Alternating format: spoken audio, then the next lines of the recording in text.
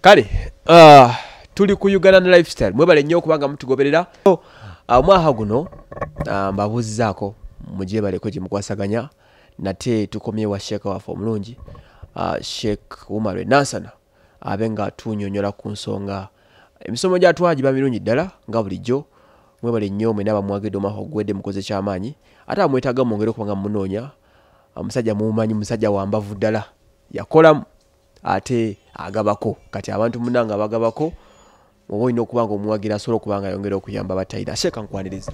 Alhamdulillah nange neesiimye okulaba nge era n'omwaka guno okomyewo mu kifo kyekimu ekyo nno kitegeeza ki nti ninako kyendi neneebaza Allah okusookera ddala nti alhamdulillah okuba nti mbeerayo nga ninamu kyengasaamu eggwanga omanyi bw'obeera ng'oweetunuulira mu nsi gamba Allah yanteeka mu nsi naye eggwanga lyange ndigasaaki osamba mupiira okuba bikonde odduka misinde oba onywa bunywi-njaga so omanya nti nina kiki kyenkoledde ensi yange lwaki ennoonya bw'okiraba n'okifunamu n'omanya banoonyamu nyinamu akalungi bwe kati awo n'ogamba alhamdulillahi rabbil alamin.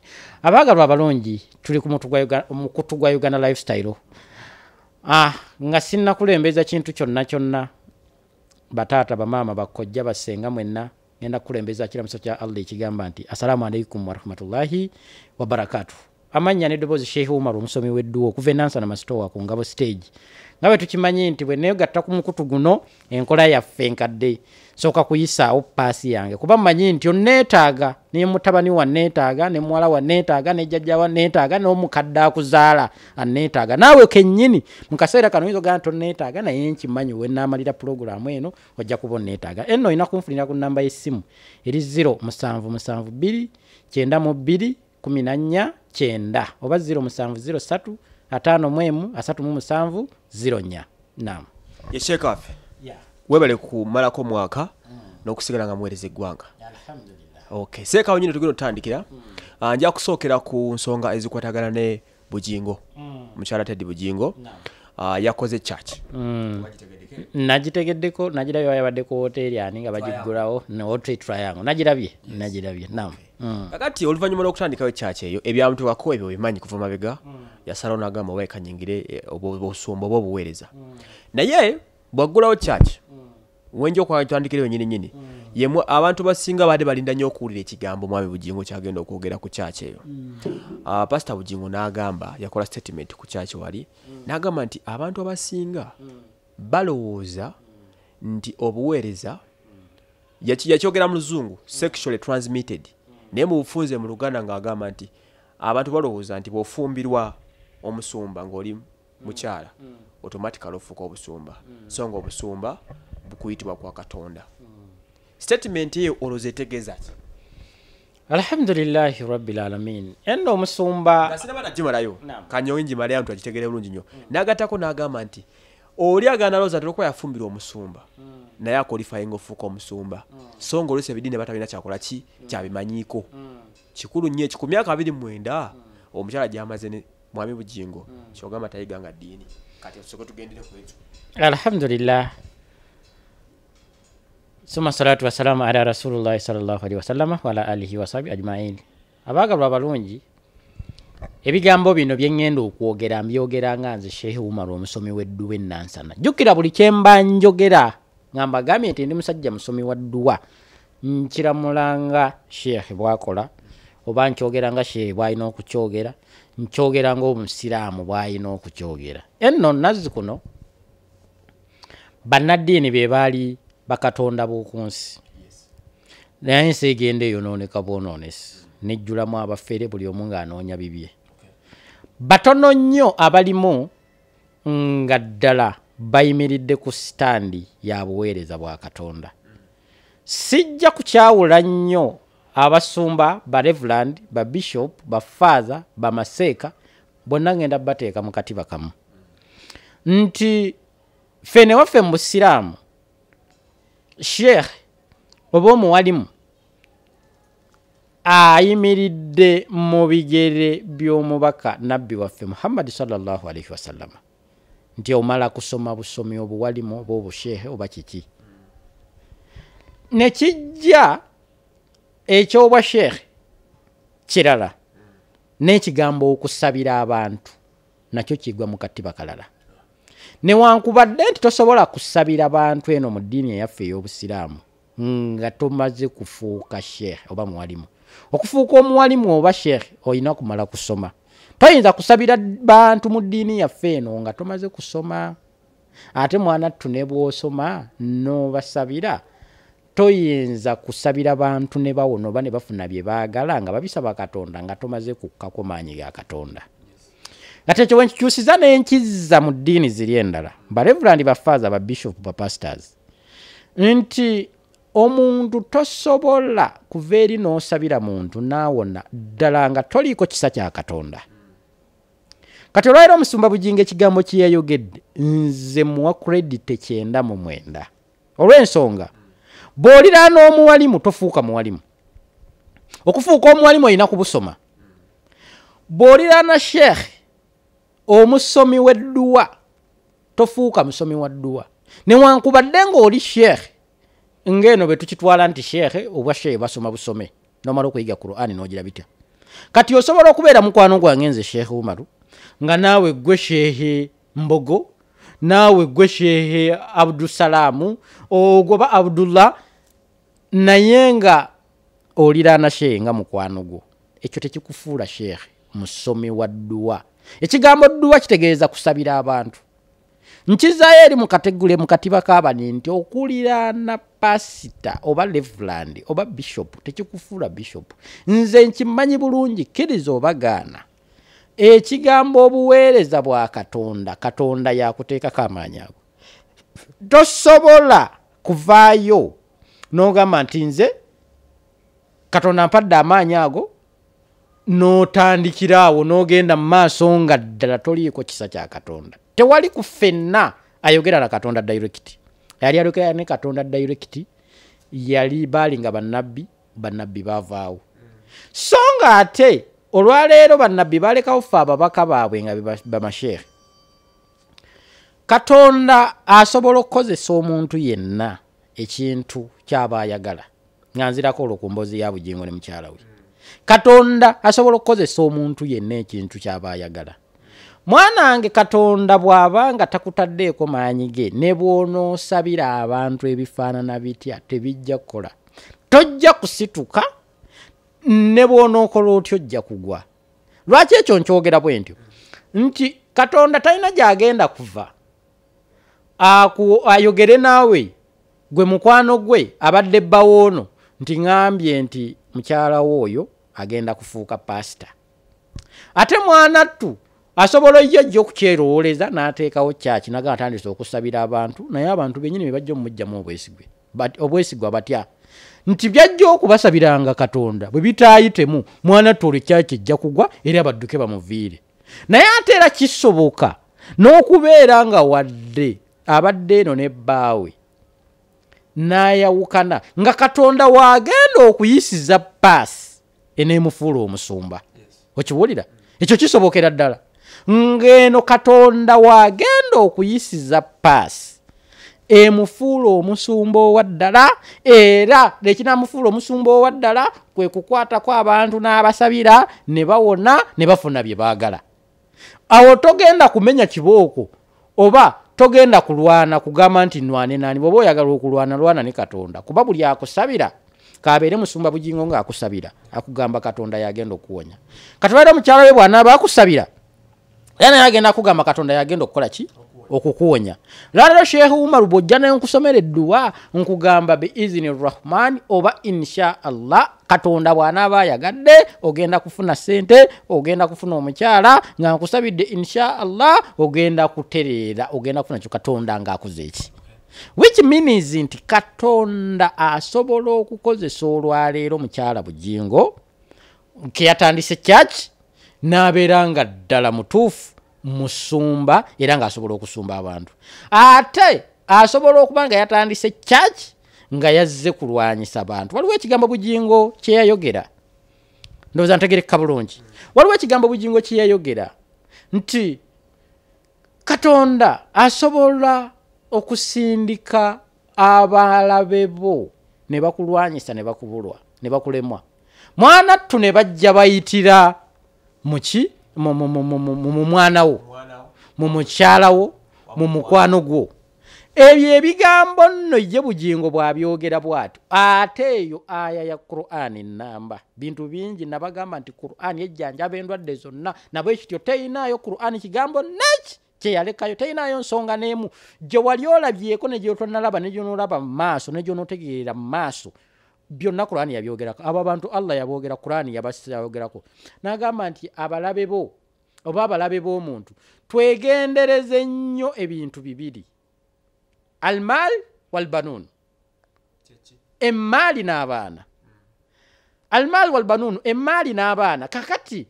mu by'obugagga byo Katonda byakulembeza ku nsi mu ky'obugagga bwe ekikulemberera ddala yaba mukyalawo owulira n'abaana bo owulira fe abalala tukikulembeza sente biki naye obugagga bwo ekikulembera mukyalawo kakati abalabe bo basobola okuyiga ne banoonya akanyomero naye babakuba ekigo jjukira abantu abanene mu nganzi banoonya okutukuba ekigo ndozera olaba scandals ezibaddewo mu ggwanga basooka kunoonya omunene mu ggwanga aluwa akulidde bonna gwe basooka okukuba ennyondo ku mutwe yaani Sheikh Umar be bamukwata ne bayuyiga ne bamukuba eruzira kapapapa ne batunula ne bagamba aluwa omusajja omulala akola ebintu ebitwewuunyisa aluwa yennaanya nga byokola byabaawukanyeeko ne bazzaako yiga bwe bamala okubayiga ne banoonya omulala aluwa ne bakuba Bugingo bwe bamaze okuba Bugingo entalo tubadde n'entalo z'abapasitors abalala zonna oziraba zikyayaka zikyagenda naye kiva ku ki nti tubeerako n'abatulwanyisa enno nno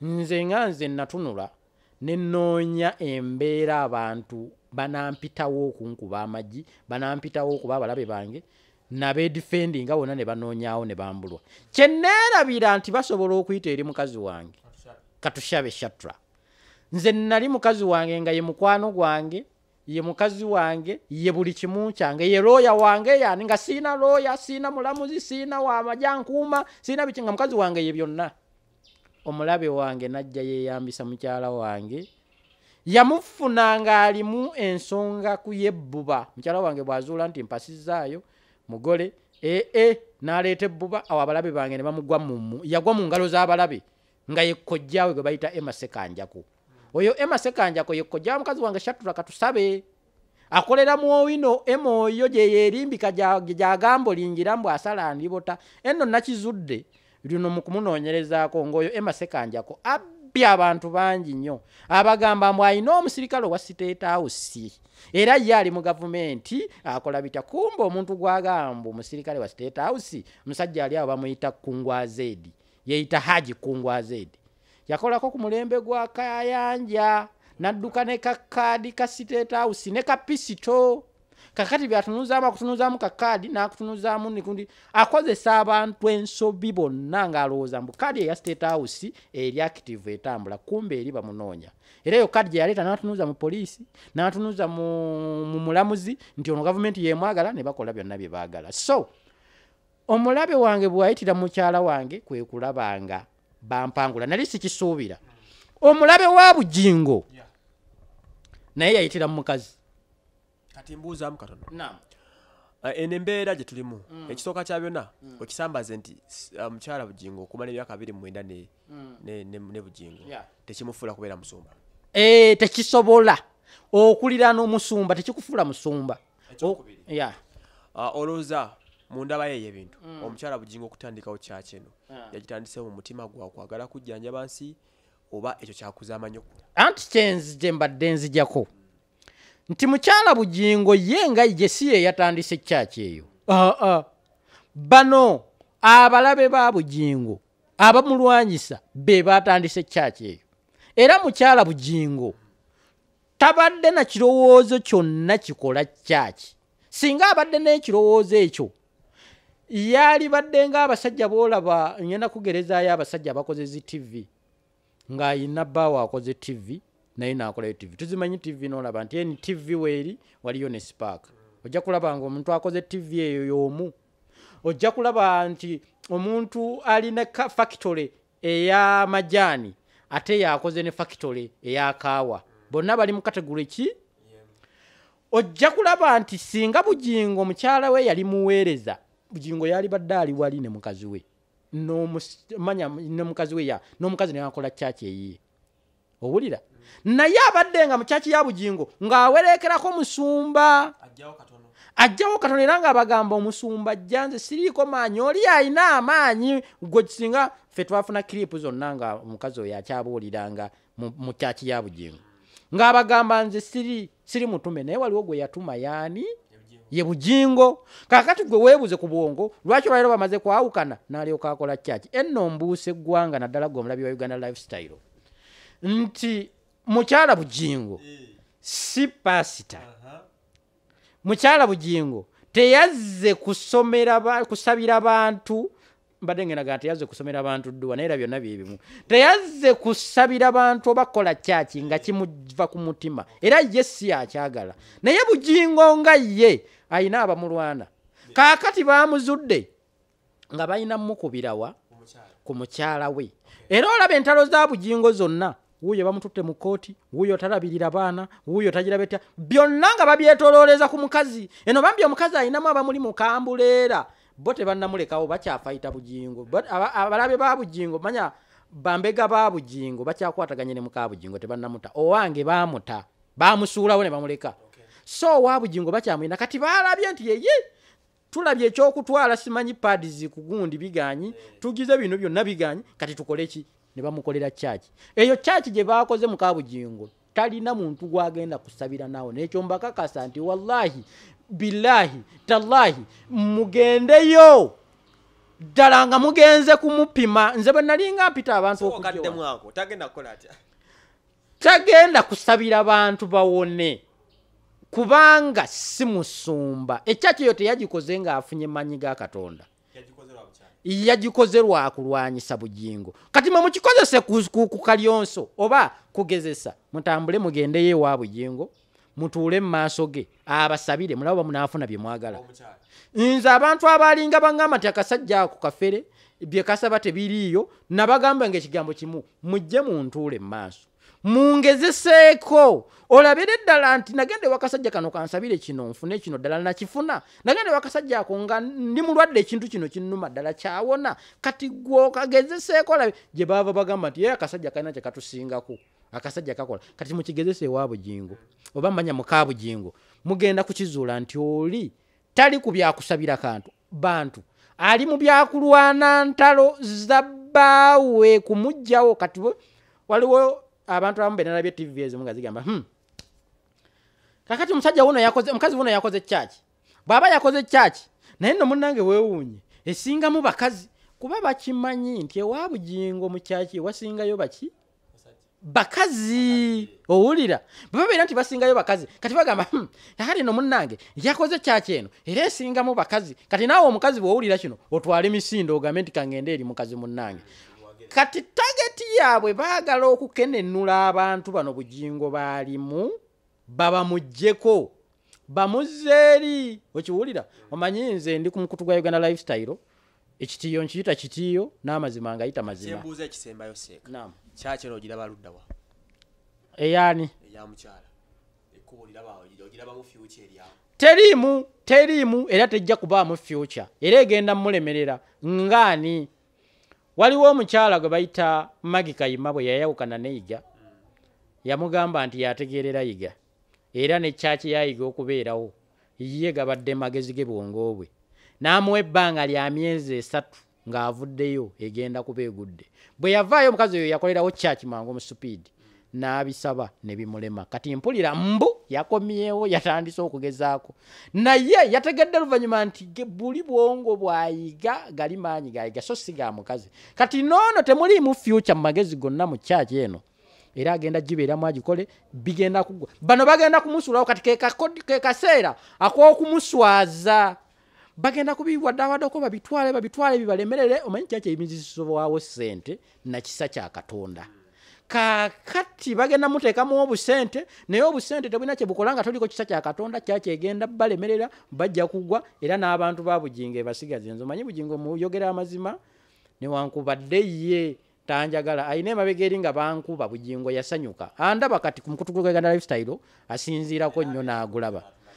naye nga Bugingo bwe baali bankuba kyamusanyusa nnyo n'asanyuka n'ansindikira wano abaana be ne banzijjangako amawulire ne bagakyusa ekifuulannenge omusamize Sheikh Umar asamira bike nga bagogerera ku Saloti Media TV ya mukulu Bugingo ne radio ya Bugingo naye ye yakyakala n'asanyuka ng'amanyi kikigudde wange so saamunenya kubanga yali ye chance gy'alina okweyambisa okusobola okutwala abantu bange abandi mugongo ye ne yeefuula mulungi nze nambiza naye nze ekyo sijja kikola mukulu Bugingo ate era neegomba nnyo n'okumpitayo ku Saloti Media nenzijjayo ku TV oba ku radio nange nkyaleko eyo nga Sheikh mukwano go nze ndi mukwano go wadde gwe tokimanyi naye nze nkimanyi ndi mukwano go so abakulwana manya nti baayise mukyalawo naye buuko be mu buufu tebakumalira budde kyaki gye baakoze tejja kukola nsigadde nze Sheikh Umar ekyakyogedde sikiddamu kagambye nti Sheikh Umar story bangi gaddewo